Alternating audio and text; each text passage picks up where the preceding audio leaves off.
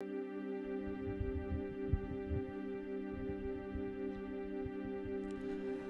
stand amazed in His presence.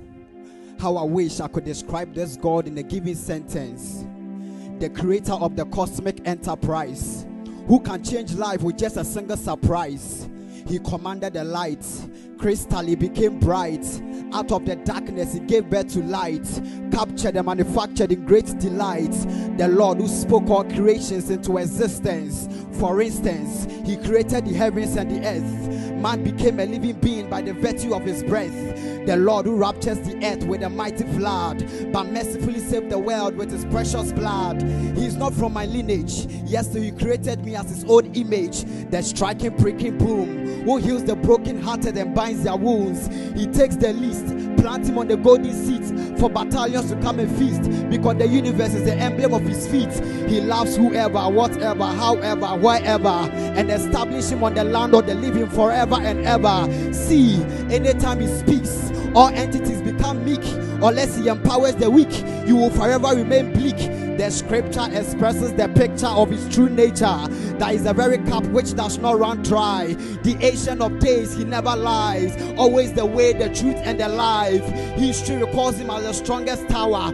The righteous runs to Him and are saved within an hour, because He's the God official. The self-acclaimed ones are just superficial, buried in deadly credentials. They die with no evidence of their existence. Their inabilities define their incompetence. Unlike you, clothed in much competence, versatility. No literature can attain such definition. Insufficiency. Words are too limited to establish your description. Immortality. Your name is clothed in absolute revelation. Infallibility. Your chronicles permeate from generation to generation. You acknowledge all things in the dark, yet you are the light, the charm and the great might. All arsenals surrender to your ever-charming light. I remember when you descended in human form, travailed and submitted to human norms, yet you could not wait to silence the dreadful storm. Your name defines your authority, your throne defines your sovereignty, and all artifacts testify to your undoubted creativity, because you are the most talked about personality in every conference, the alpha in inference, whose dexterity is proven with empirical evidence.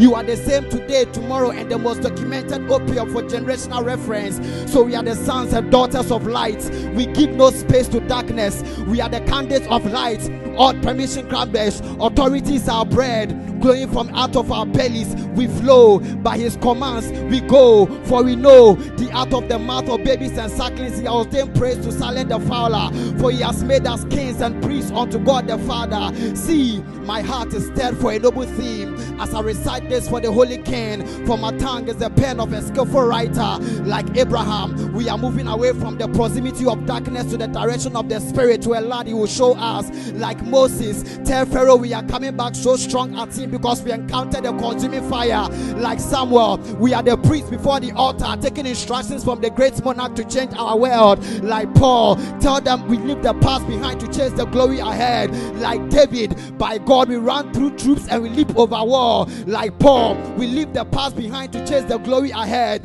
Like John, tell them even in Patmos we become stronger and stronger. My heart is stirred for a noble theme as I recite this for the Holy King. For my tongue is the pen of a skillful writer. Sound of the shofar is blown, and the assembly of the nations shall be for the Lord. For the earth is the Lord and the fullness thereof, the world and they that dwell in it. He founded upon the seas and established upon the waters. Who shall ascend unto the hill of the Lord? Who shall dwell in His holy place? He that has got clean hands and a pure heart. He that has not lifted his soul unto vanity, nor sworn deceitfully. He shall receive the blessings from the Lord and righteousness from the God of His creation. So we are never disadvantaged in this world, for the Spirit also helps in our infirmities with intercessions which can never be uttered. So when words fail us, we graduate into tongues and we speak ato kabriada taka rese pakanta robo sadi adada remendo sakapandi atata. Thank you very much.